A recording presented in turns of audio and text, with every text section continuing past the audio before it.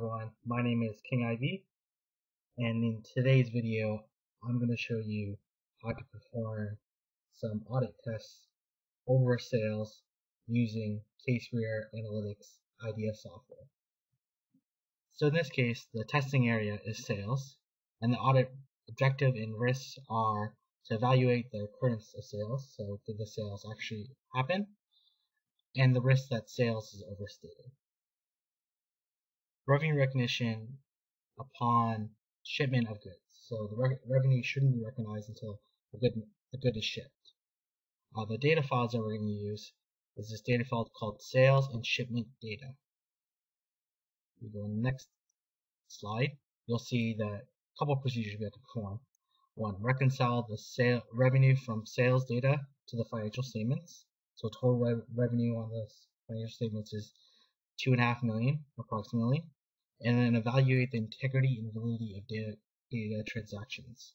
So that includes identifying duplicate transactions based on transaction numbers, and identify transactions invoiced in December but shipped in January. So did they recognize revenue early? And then identify business units that appear to be channel stuffing and randomly select 5 transactions from that population.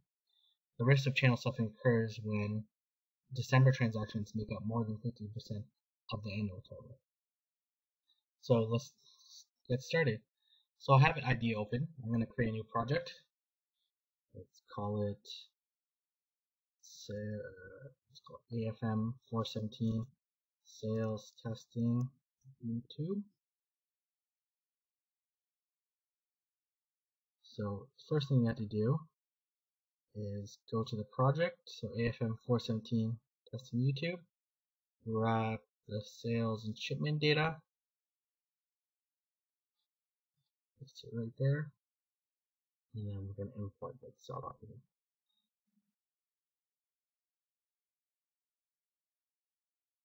So the advantage of Excel importing is it allows you to import multiple tabs at once.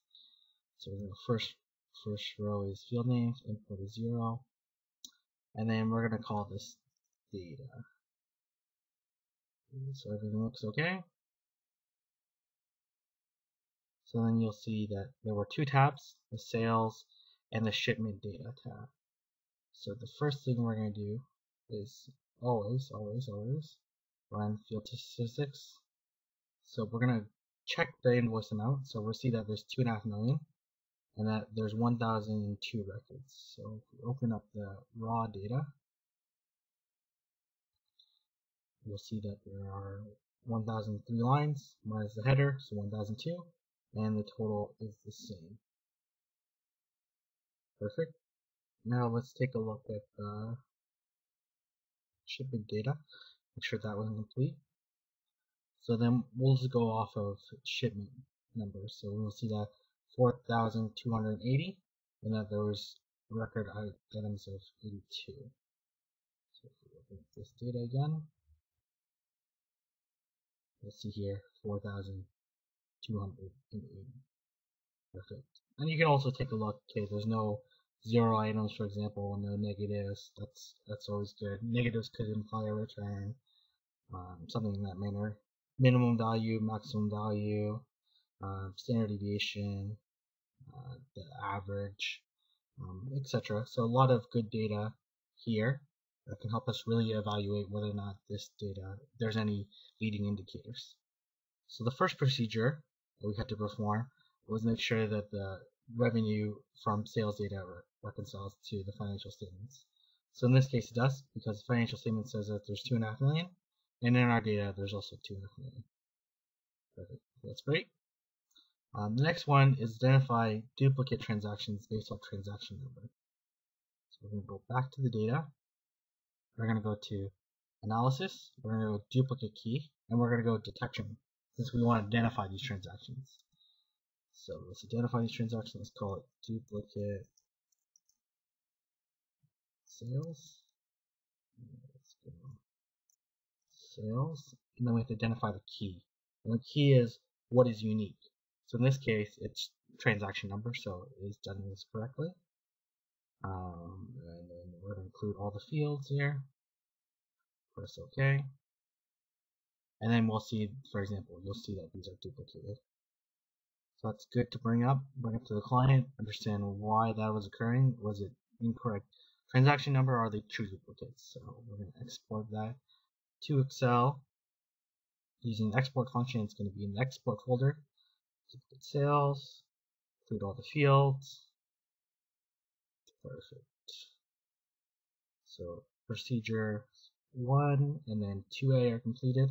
Now we need to identify transactions invoiced in December 2013, but shipped in January 2014. So there's a couple ways we're going to do it. The way I'm going to do it is I'm going to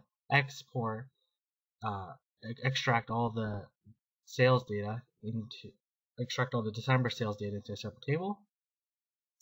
So we're going to call these December sales.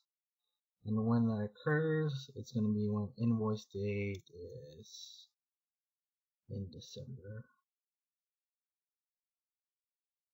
So greater than November 30th. And just in case there's any transactions after December, we also want to make sure that we're doing before.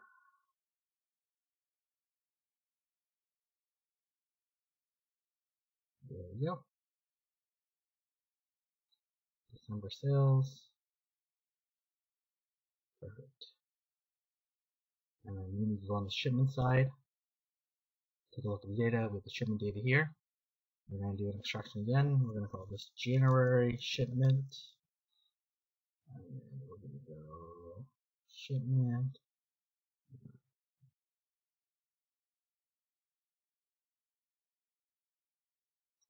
Greater than December 31st. And shipment.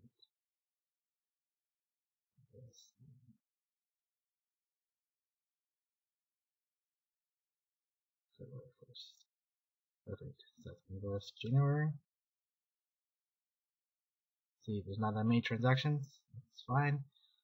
Now we're going to join the data, and then we're only going to identify where they meet both conditions. So we're going to call this Invoiced.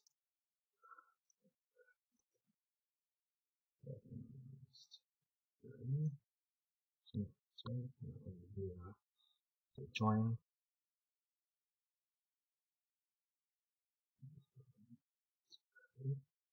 I'm going to select the January shipment. We're only gonna, we'll include just the shipment date there, and we're only gonna do match only because we only want to know when it's the December sale and January shipment. We'll do it based off transaction number, and that should be everything. So there you go. So you'll see that these are December sales and January shipments. Perfect. So we're done basically the second procedure. Now we need to identify, are there business units that are channel stuffing, and then we're going to randomly select the transactions from that population. So there's a couple ways we can do this. The one way I'm going to do it is I'm going to first identify what are the total sales by business unit. So we're going to use a summarization. Then we're going to do it based off of business unit, amount. We're just going to use quick summarization, and we're going to call this business unit sum. We have the totals here. Now we need to identify the sum of each business unit by month.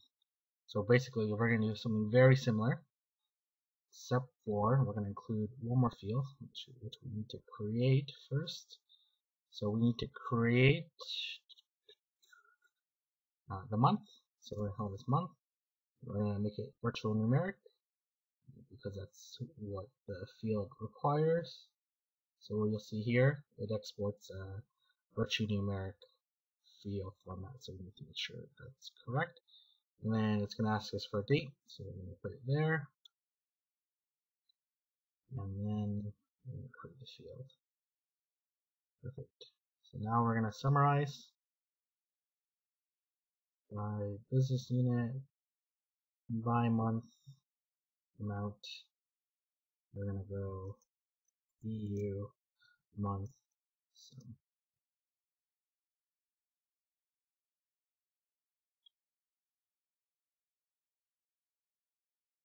So now we see the business unit by month and the sum.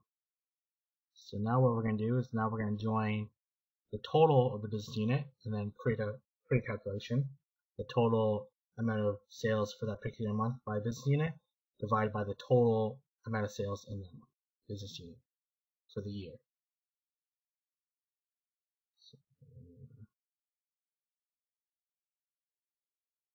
on the database, we're going to call this EU month total. We're going to include all records in private. It's going to match either way because they're subsets of each one another. So we just want to include the amount to identify the matching key, which is business unit. So now what you'll see that there's a two amount sum. So we're going to change that. That a second amount sum is actually the annual total. Yes. And we're going to change this one as well to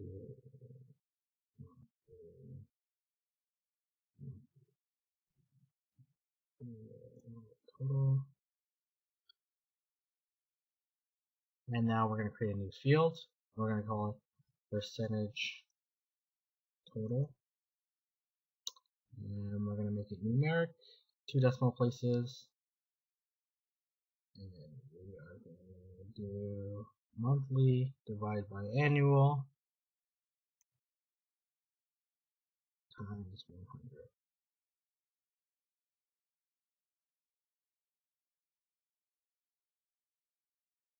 And we're going to sort just to take a look.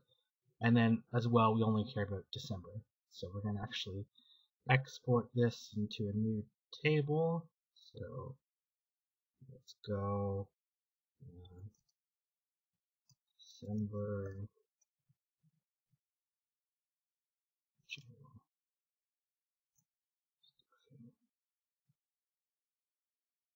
and then we're going to make it so that the month equals 12, right, because we only care about January, and the percentage total is greater than 15.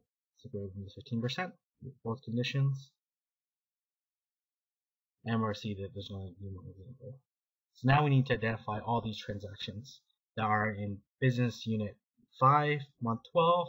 We could just extract it, but what I like to do is I actually like to join, and that way we're showing how we got the data in case we need to update the data further along. So we're going to go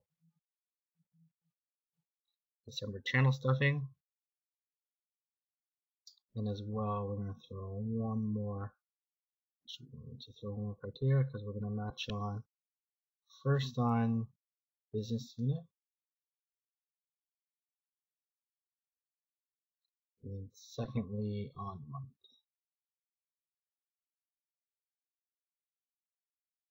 And we're not going to include any of the fields from the secondary database since we don't need them. And that's short. So it looks like we need to base 1.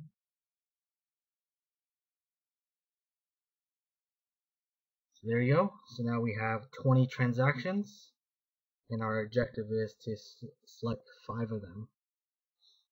So we're going to use this random calculation, number of records to be selected, 5, and then the seed doesn't really matter. That just helps to create the selection. And we're going to call this channel stuffing. We'll include all the fields except for this percentage of total. This doesn't really tell us much. Ending record, beginning record, that should all be defaulted. Allow duplicate records. In this case, we're not. So once it's selected, it's going to be out of the pile. And now we have 5 transactions. Perfect. And now we're going to export this data. And we're going to call this channel stuffing examples. Perfect. We're going to include all fields.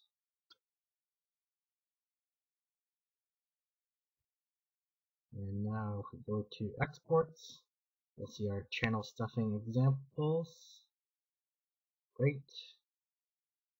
And we are also going to see our duplicate transactions. So we can ask the financial art team to follow up on these, or we can follow up on those transactions. And that's just some examples of some sales testing that you can perform to check the validity of the sales transactions. So thank you. Let me know if you have any questions, and I will talk to you soon. Thank you.